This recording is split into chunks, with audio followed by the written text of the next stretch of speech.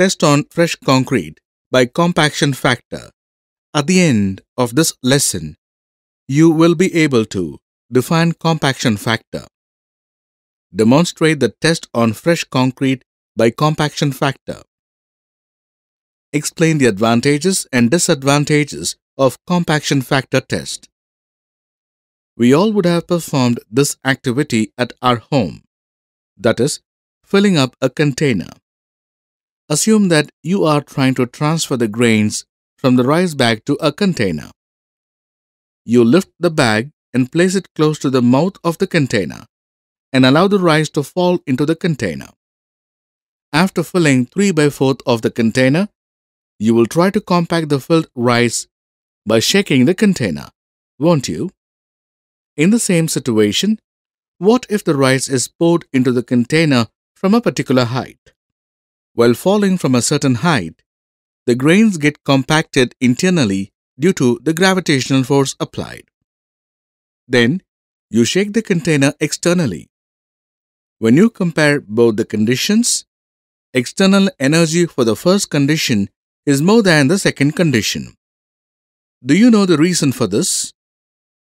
It is because the grains that fall from a certain height get compacted internally, and then you shake the container externally. Likewise, when the concrete is made to fall from a certain height, concrete gets compacted internally and then a lesser amount of external force is applied to compact the remaining concrete. Thus, its compaction efficiency will be more. The test which considers this factor is called as compaction factor test. Slump cone test is generally used for determining the workability of highly workable concrete, whereas compaction factor test is used for determining the workability of less workable concrete. Now, let us discuss about the compaction factor test in detail. As per IS 1199-1959, compaction factor test apparatus consists of two conical hoppers and a bottom cylinder. The inner surface of the conical hoppers is smooth and attached to the trapdoors. The upper hopper's top internal diameter is 254 mm. Bottom internal diameter is 127 mm and internal height is 279 mm. The lower hopper's top internal diameter is 229 mm. Bottom internal diameter is 127 mm and internal height is 229 mm. The vertical distance between the two hoppers is 203 mm. The bottom cylinder's internal diameter is 152 mm and internal height is 305 mm. The vertical distance between the lower hopper and bottom cylinder is 203 mm. Apart from that, a tamping rod of size 16 mm in diameter and 610 mm in length is used to compact the concrete. For example, let's take M15 grade concrete. Prepare the mix using 1 part of cement, 2 parts of fine aggregates, and 4 parts of coarse aggregates. The water content is calculated based on the water-cement ratio, generally varying from 0.4 to 0.6. Now, mix the fresh concrete.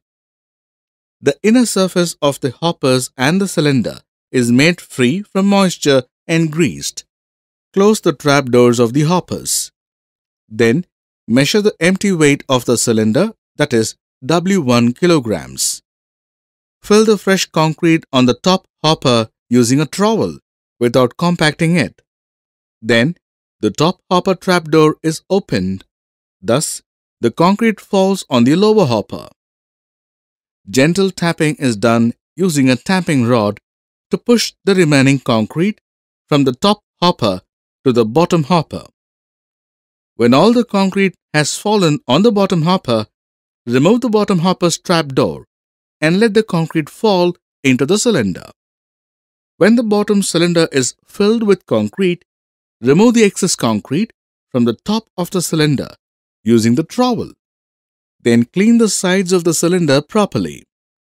Then measure the weight of the cylinder with partially compacted concrete, that is W2 kilograms.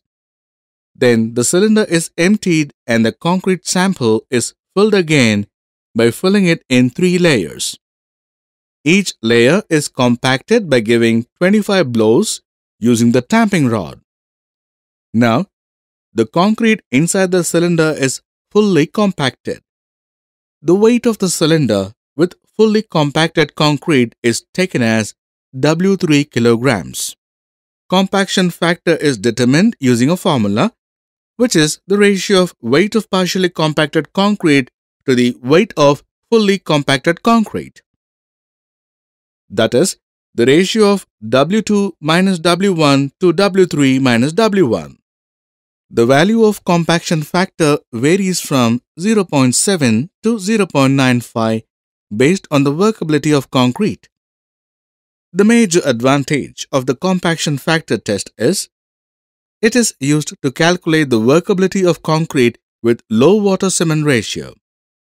And the limitations of this test are it is suitable only in the laboratory, and the apparatus and maintenance cost is comparatively high. Summary: Compaction factor test is used for determining the workability of less workable concrete. Compaction